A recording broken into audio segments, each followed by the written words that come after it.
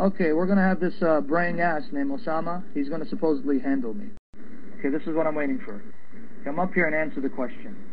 Watch how fast I'm going to smoke this idiot, because his religion produces stupid idiots. Go ahead. First of all, you're talking trash. Let's be polite, okay? Otherwise, I'm gonna leave. All right? I don't need to wait for you to red dot me. So behave, okay? Keep your trash insults to your Bible. Don't bring them on me. All right? Now, keep it on your prophet and his filthy Qur'an. Come and answer the question I said. well, unlike you, I just posted a link here with your X-rated pornography in the Bible, okay, so everybody can read it. So I'm not just giving cheap shot trash talk. I'm actually giving proofs, all right? But anyway, why don't you post... Well, since you don't want to answer the first question, let me bury you in Muhammad's vaginas and his breasts.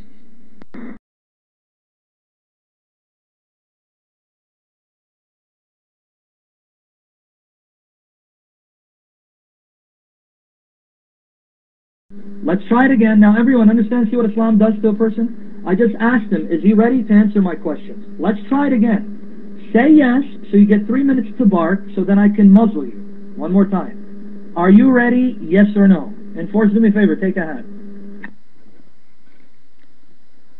First of all, if you want to debate, it's not going to be on your terms, okay? We're going to debate regularly. Okay, moron. I'm going to give you count of 5 to leave, because you're a scared coward, just like your prophet. Now let me come back and further humiliate you. Because again, you follow the spirit of your prophet, so you're a demon-possessed pervert. Let's deal with Revelation 22 to bury you. He doesn't debate Muhammad, so I can bury him and his false prophet. I see that? Right? Like Osama, who's been destroyed, this little pervert, filthy dirtbag, in the 2 debates we've had, he's another snake and a liar and a coward who's going to run. Again, come up. We're going to do a couple more minutes on this topic. Then I'm going to bury you and your prophet in the next debate. Come on. Actually, Muhammad's father was Satan, and Muhammad's mother was a child of Satan. So, yes, we agree. So don't run, because I see, they want to run. Cowards. Osama, you're a coward like your prophet. He was only a man when he had a sword. You filthy, spineless coward. Right? Anyway, I'm going to give you count of 5 to take off, loser. Right? Okay, Dr. Rome, I'm going to debate this loser. That other coward left because he didn't want to defend Muhammad because he couldn't. I'm going to bury this guy on my...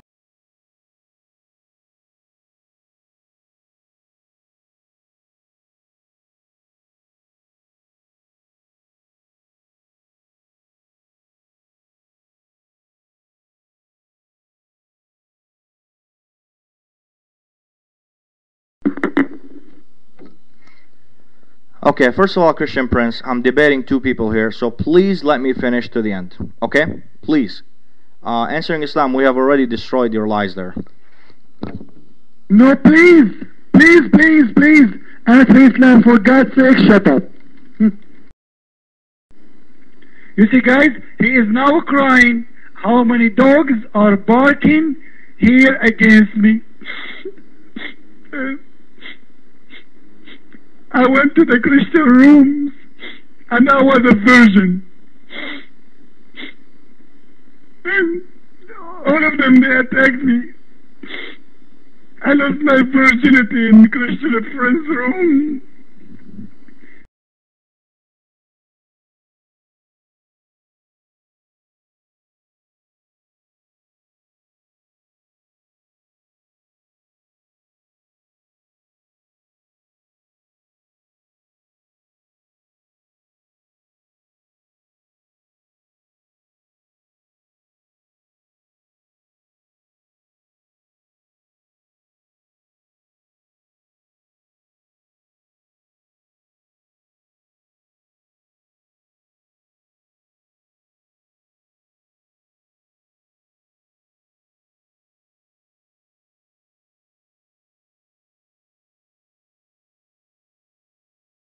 Nor thieves, nor the greedy, nor drunkards, nor revilers, nor swindlers will inherit the kingdom of God.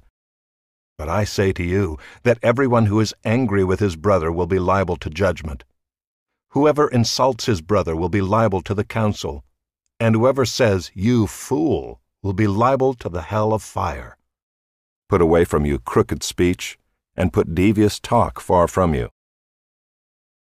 Impolite people will keep insulting.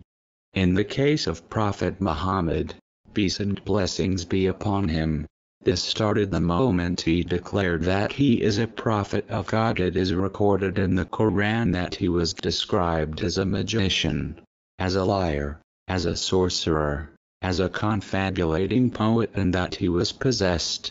However, this never took away anything from his greatness and respect. The Jews do not differ from these foul-mouthed Christian missionaries. They used to insulting Jesus, peace be upon him, and his mother by saying she was a whore. She who was the descendant of princes and governors played the harlot with carpenters. God Almighty says, "Likewise sis we made for every messenger an enemy, evil ones among men and jinns, inspiring each other with flowery discourses by way of deception. If thy Lord had so planned, they would not have done it. So leave them and their inventions alone." So God wanted to make them free to lie to him and his messenger, and he said to his messenger, "If thy Lord had so planned, they would not have done it, so leave them and their inventions alone." God threatens to punish those who insult his prophet in the day of resurrection.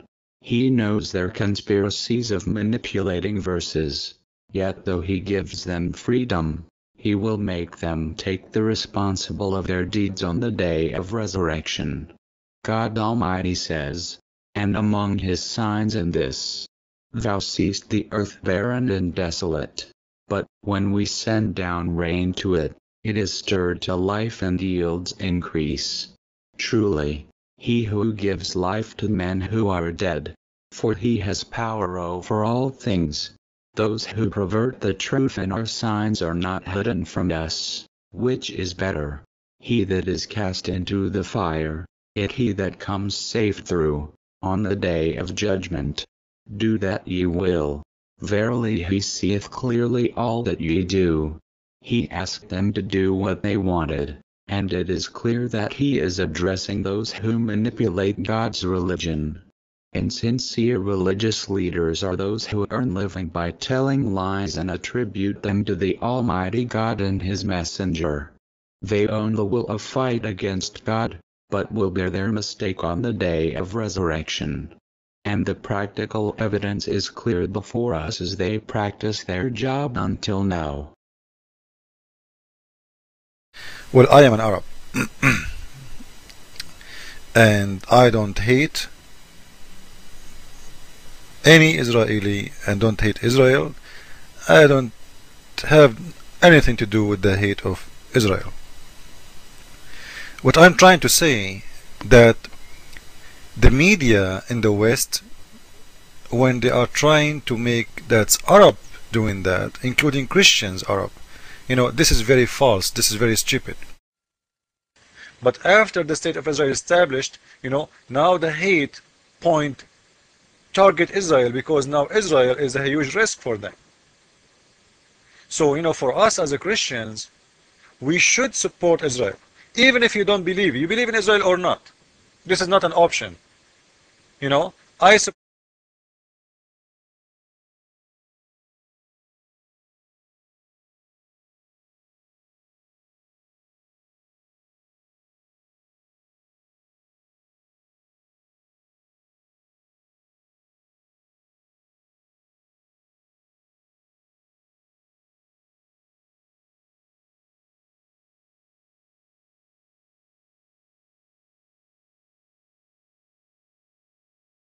And when the angel said, O Mary, lo, Allah hath chosen thee and made thee pure, and hath preferred thee above all the women of creation.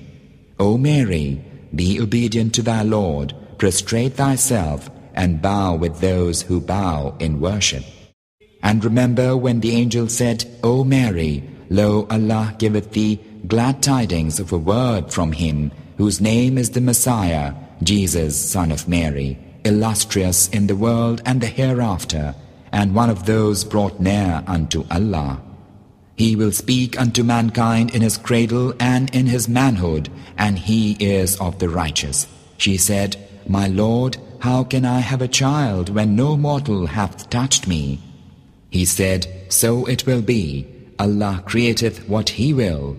If He decreeth a thing, He saith unto it only, Be, and it is. And He will teach him the scripture and wisdom and the Torah and the gospel.